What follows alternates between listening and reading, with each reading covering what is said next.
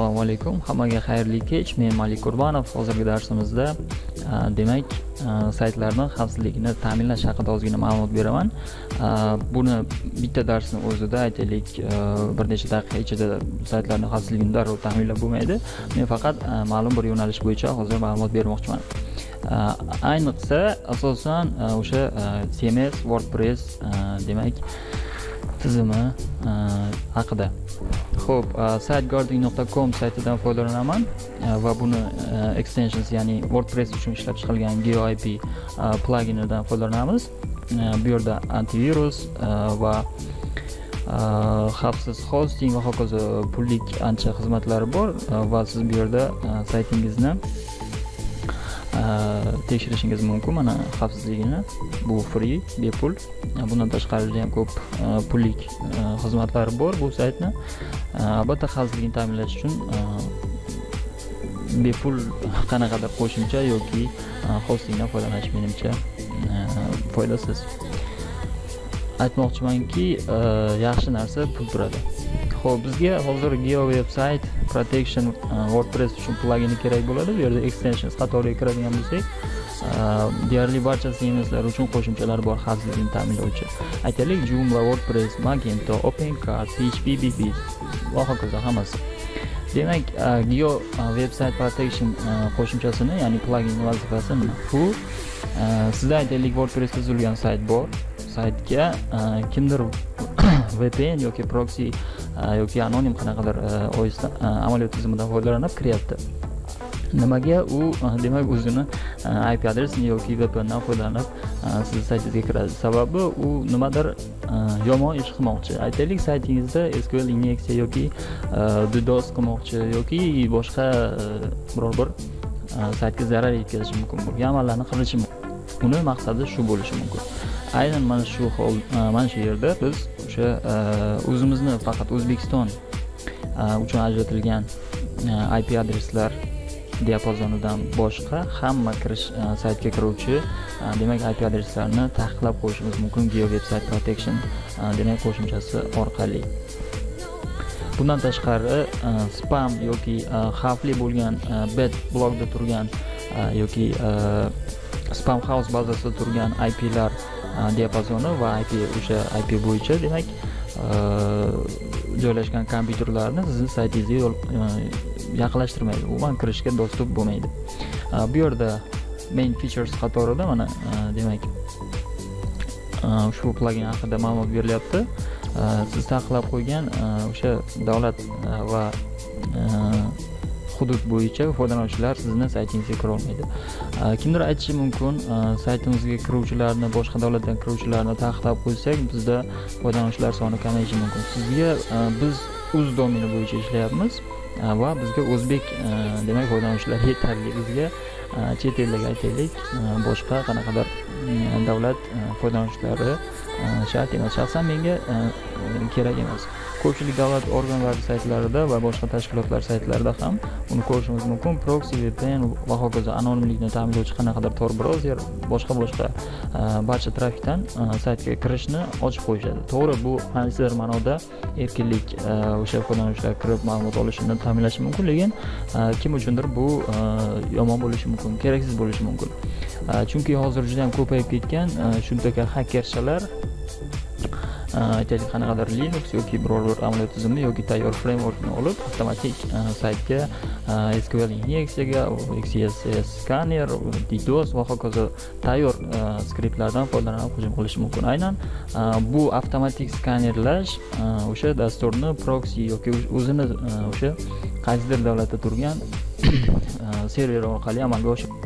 Aynan O'zbekistonda bunaqa serverlar yo'q, buni bilamiz va shu sabab biz boshqa davlatdan kiradigan hamma trafikni taqiqlab qo'yishimiz mumkin bo'ladi bu demak plugin yordamida. Aynan shu tariqa biz ulardan himoyalanishimiz mumkin.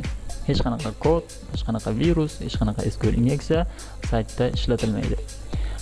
Endi o'zbek IP o'zimizni diapazon bo'yicha saytga kirishi ochiq bo'lsa, xo'p, unda buzish mumkin emasmi degan savol tug'iladi. Albatta buzishi mumkin. Uni siz o'zingiz demak himoyalashingiz kerak bo'ladi. Avvalambor saytni o'zini xavfsiz qilib tuzish kerak va keyingi etapda bu himoyani kuchaytirish maqsadida aynan bu demak hududni taqiqlash demak qo'shimchasini o'rnatib olishingiz kerak bo'ladi. Endi bu yerda e'tibor berayotgan bo'lsangiz, faqat WordPress, Joomla va hokazo faqat CMSlar uchun berilyapti. Bu qo'shimcha kimdir aytishi mumkin, biz o'zimiz yozgan skript yoki o'sha saytimizchi uni qanday himoyalaymiz. Siz uchun demak GeoIP paketi bor, bazasi bor, o'sha IP adreslar bazasi saqlanadi va o'sha qora yomon bazaga tushgan IP adreslar ro'yxati shakllantirilib boriladi. Spam house'da boshqa. O'sha baza orqali siz olib saytingizga joylashtirib, o'sha bazadagi IP adres diapazoni, hududini taqiqlab qo'yishingiz mumkin bo'ladi. Ko'pchilik bunga e'tibor bermaydi, lekin eng samarali va hamma qilishga kerak bo'lgan xavfsizlik demak choralaridan biri. Xo'p, buni hozir $16 ekanligini ko'rishimiz mumkin. Hozir buni sotib olamiz. Pro versiyasini. Free versiyasida aytilyapti, faqatgina mana e'tibor bergan bo'lsangiz, 15 ta davlatni va 15 ta IP adresni front-end va back-end qatori uchun tomoni uchun demak taqiqlab qo'yishimiz mumkin. Pro versiyasida esa pullik sonida bu cheklanmagan. Hozir uni sotib olamiz. Demak, ismni yozamiz. Hop, pochta. Bu yerda siz veb-sayt URL qatoriga o'zingizni o'sha himoyalamoqchi bo'lgan saytingiz manzilini yozishingiz kerak bo'ladi. Bu yerda e'tibor bering, protokol HTTP protokolda turibdi. Agar sizda sertifikat bo'lsa, SSL sertifikati bo'lsa, HTTPS protokolga o'zgartirishingiz kerak. Agar siz hosting sotib olgan vaqtingizda 1 yil davomida bepul SSL sertifikatini qo'shib bergan bo'lsa, e'tibor bering, 1 yil vaqti tugagandan keyin sertifikat o'chiriladi. Saytingiz faqat HTTP protokolda ishlaydi va mana bu qo'shimcha keyinchalik ishlamasligi mumkin. Shu sabab agar HTTPS yozadigan bo'lsangiz, sertifikatni uzaytirishingiz kerak bo'ladi. Xo'p, to'lov tizimi web money payment.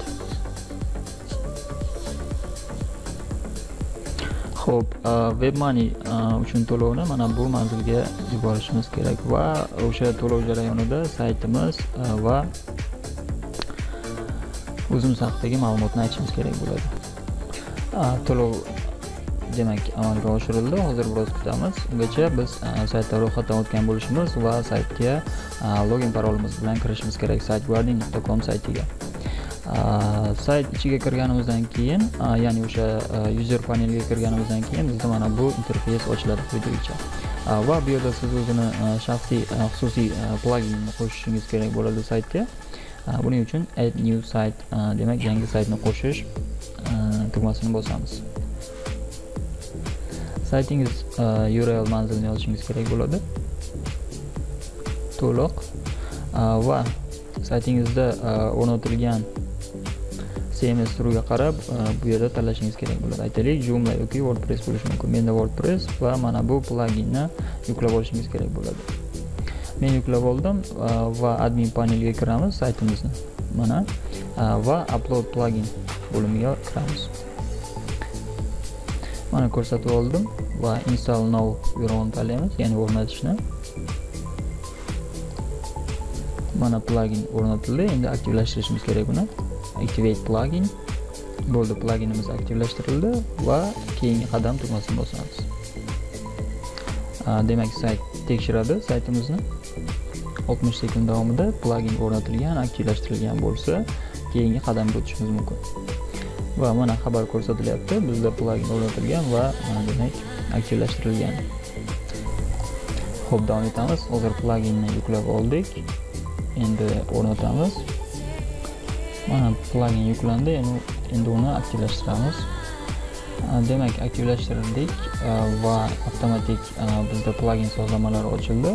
Bu yerda settings and support qatoriga kiramiz va registration kodini mana bu yerga kiritamiz. Xo'p, kalitni kiritdik. Save settings. Xo'p, endi bu yerda avtomatik GEO bazasini yangilashni bayroqcha o'rnatamiz, tasdiqlaymiz. Va bizda mana Pro versiyasi borligi ko'rsatilyapti. Va endi biz front-end va back-end tomonlarini himoyasini ta'minlashimiz kerak, ya'ni o'sha taqiqlangan hududdan kirmasligini yoqishimiz kerak. Enable protection. Demak, pluginimiz yoqildi, backend protection qatori yoqildi hisoblanasi. Endi biz aniq bir IP adresga va uni IP adreslar diapazoniga bu yerda demak taqiqlov qo'yishimiz mumkin, lekin hozir bundan foydalanmaymiz va biroz pastroqqa tushamiz va mana bu yerda davlatlar ro'yxati bor. Free versiyasida, ya'ni bepul sonida bu yerda faqatgina 15 ta davlatni tanlab taqiqlab qo'yishimiz mumkin xolos. Hozir biz Pro versiyasini $16 sotib oldik va endi demak barcha davlatlarga bu yerda taqiq qo'yishimiz yoki olib tashlashimiz mumkin. O'zimizga keraksizini mana tanlab olishimiz mumkin yoki mana select all o'z domenidan tashqari, o'z hududidan tashqari barcha demak davlatlarni tanlashni ko'rsatamiz va hozir O'zbekistonni ko'rishimiz kerak. Bu yerda ochiq qolgan, mana O'zbekiston ochiq holatda turibdi va bizga keraksiz yana bu yerda Rossiya uchun IP adreslarni ochib qo'yamiz. O'zgartirishni tasdiqladik. Endi front-end protection qatorini funksiyasini yoqishimiz kerak. Enable protection yoqildi. Bu yerda ham o'z domenidan tashqari hammasini belgilaymiz. Mana tanlab save and apply buyrug'ini tanladik. Endi bizga GEO redirect xizmatini demak yoqishimiz kerak, ya'ni sozlab olishimiz kerak. Bu qanday amalga oshiriladi va buni vazifasi nima? GEO redirect, misol uchun hozir biz taqiqlab qo'ygan yoki qaysidir boshqa davlatdan kirilganda, aytaylik Amerika IP adresi bilan kirganda, o'zini Amerikaga tegishli bo'lgan saytimiz demak nusxasiga yo'naltirib yuborishimiz mumkin. Amerika diapazoni uchun alohida sayt ochishimiz kerak bo'ladi buning uchun. Yoki o'sha Amerikadagi userlar uchun ochilgan biror saytga redirect qilishimiz kerak bo'ladi. Mana pastroqqa tushadigan bo'lsak, qaysi davlatni qaysi sahifaga demak redirect qilish haqida ma'lumot mana kiritishimiz mumkin. Va example qatori mana bu yerda ko'rsatilyapti mana qanday qilinishi. Demak, barcha sozlanmalar tugaganidan keyin bizda plugin to'laqonli ishlayapti va log faylga kirib bizda demak log fayllarni ko'rishimiz mumkin. Ya'ni o'sha taqiqlangan hududdan kirgan foydalanuvchilar IP adresi va ular haqidagi ma'lumotni ko'rishimiz mumkin. Bu yerda 24 soat, 7 kun, 1 oy ichidagi ko'rsatilgan ma'lumotlarni ko'rishimiz mumkin bo'ladi. Customize and style qatorida esa o'sha taqiqlangan hudud orqali kirganda foydalanuvchi unga nima ko'rsatilishini biz custom holatda o'zimiz yozib ko'rsatishimiz mumkin. Hozir men VPN orqali boshqa bir hududdan kirib ko'raman va bizga nima ko'rsatilishini ko'ramiz. Va mana hozir ikki IP servisdan foydalanib Amerikani serveri bilan kirdik va bizga mana bu shablon ko'rsatilyapti. Ya'ni sizni davlatingizda bu IP adres bilan saytga kirish taqiqlangan deyilyapti. Va ikkinchi VPN orqali ham mana kirdik, yana shu xabar ko'rsatilyapti. Mana bu shablonni biz hozir o'zgartirib olishimiz mumkin. Customize and style panelida orqali enable custom design qatoriga kirishimiz va logoni, mana bu ko'rsatilayotgan logoni biz adresini ko'rsatishimiz kerak bo'ladi, boshqa logoni. Mana bu rasm manzilni yuklab olamiz, mana ko'chirib olamiz va mana bu yerga kiritamiz. Text line, mana bu yerda sizni hududingizdan kirish taqiqlangan deb yozib qo'yishimiz mumkin. Saqlaymiz va endi o'zgarishni ko'ramiz.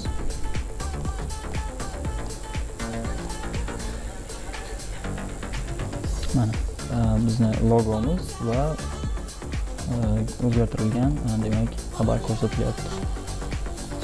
Keyingi qatorni ham o'zgartiramiz.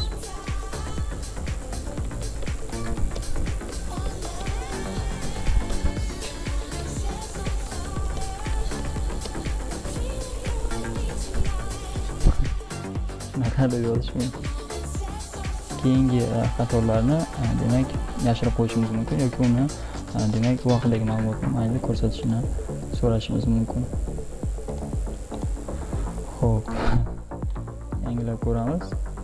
Xo'sh, hurmatli o'quvchilar, hozir GEO Website Protection demak plugin yordamida men front-end va back-end qismlarini hammasini demak ma'lum hududlar uchun cheklab qo'ydim, ya'ni taqiqlab qo'ydim va buning natijasida o'zimni serverim Germaniyada joylashganligi esimdan chiqib ketgan va Germaniyani ham bloklab qo'yibman. Shu sabab admin panelga kirishda muammo bo'ldi va muammoni yechish uchun FTP orqali kirib, pluginni o'chirib, qaytadan demak tozalab, qayta pluginni o'rnatishga to'g'ri keldi. Sizlarda ham shunaqa muammo bo'lmasligi uchun demak hosting qaysi davlatda joylashgan bo'lsa uni ochib qo'yishingiz kerak bo'ladi, aniq IP adresini yoki o'sha davlatni, yoki faqat front-end qismida demak ya'ni saytga kirish serverga emas, saytni o'zini ko'rinish front-end tomonidan xullas ya'ni taqiqlab qo'yishingizni maslahat beraman. Xo'p, 2 IP servisidan foydalanib, hozir Niderlandiyadagi demak VPN orqali, server orqali demak kirib ko'rdik saytimizda va mana bizni o'zimiz kiritgan logo va mana bu xabar ko'rsatilyapti. Xo'p, xullas biz cheklovni qo'ydik boshqa davlatlar uchun. Demak, sizga bo'layotgan boshqa davlatlardan, ya'ni o'sha proxy, VPN botlar, bad botlar kira olmaydi saytingizga. Va hozir agar sizda bu pluginni sotib olishga imkon bo'lmasa, unda siz o'sha o'zingizni sotib olgan hosting ichida, ya'ni o'sha cPanel ichida yoki ISP bo'lishi mumkin, Vista hokazo xatoliklarini qayd qilib boruvchi log fayllarni kuzating. Yoki o'sha WordPress bo'ladigan bo'lsa yoki Joomla bo'ladigan bo'lsa, o'sha aktiv real time'da foydalanuvchilarni va saytga bo'layotgan xavfli so'rovlarni kuzatishni demak yo'lga qo'ying. Men ana hozir cPanel ichidaman va serverga bo'layotgan demak taqiqlangan so'rovlarni va ularni mana IP adresini qo'yapman. IP adresini mana belgilab oldim. Aytaylik, mana shu IP adres va cPanelda mana IP adresini ma'lum bir diapazon yoki aniq bir IP adresini serverga o'sha saytga kirishni taqiqlab qo'yish imkoniyati bor mana. Xo'p, bo'ldi. Endi bu IP bilan demak saytimizga qanaqadir so'rov yoki umuman saytimizga kirishi taqiqlandi yoki o'sha diapazon bo'yicha to'laligicha demak taqiqlab qo'yishingiz mumkin. Agar bu pluginni siz sotib olishga qurbingiz yetmasa. Lekin doimiy tarzda analiz qilish kerak log fayllarni va admin panelda o'sha maxsus free bepul pluginlar bor. Foydalanuvchilarni kim, qachon, qayerdan, qaysi davlatdan, qaysi IP adres bo'yicha kiryapti va qaysi sahifani ko'ryapti, qanaqa qurilmadan kiryapti, hammasini haqida ma'lumot beradigan pluginlar yetarlicha. Menda bu pluginlar bor va bir nechta nima deyish mumkin, o'zicha aqlli hakerchalar meni saytimga kuniga deyarli yuzlab botlar orqali so'rovlar berishadi. Admin VP, admin qanaqadir adminkani qidirishadi, go'yoki adminkam ochiq turgandek. Xo'p, xullas log fayllarni kuzating. Saytga kiradigan har bir IP adres va user agent o'sha foydalanuvchilar haqidagi ma'lumotlarni real vaqtda, real time'da kuzating. Demak, va agar imkoningiz bo'lsa, o'sha GIP pluginini sotib oling va o'sha sizga kerakli bo'lmagan boshqa davlatlarda kirishni cheklovini o'rnating. Shunda hech qanaqa bot, avtomatik skanerlash, qanaqadir so'rovlarni demak qaytarishingiz mumkin bo'ladi. Saytdagi kirgan foydalanuvchilarni ko'rish uchun maxsus pluginlar bor. Bulardan birini hozir maslahat berishim mumkin. Free versiyasini ishlatishingiz mumkin. StatCounter global status degan sayti mana statcounter.com saytiga kirsangiz batafsil ma'lumot olishingiz mumkin va buni o'zini qo'shimcha demak pluginlari bor. O'sha CMSlar uchun o'rnatib, ishlatib doimiy kuzatib yurishingiz mumkin. Xo'p, e'tiboringiz uchun rahmat. Bugun darsimiz qisqacha ana shu haqida edi. Menimcha yetarli ma'lumotni yetkazib bera oldim deb o'ylayman. E'tiboringiz uchun rahmat. Demak, darslarimizni tarqating, do'stlaringizga ham demak xabardor qiling.